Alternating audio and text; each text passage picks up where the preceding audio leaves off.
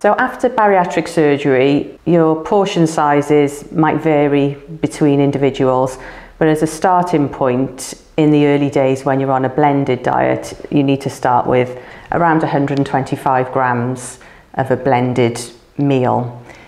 The important thing is to eat slowly, so take small bites. At that stage you won't be able to chew, but allow the food to melt in your mouth, mix with your saliva and turn into a liquid in your mouth. And then allow about a minute for the food to go down before you take the next spoon.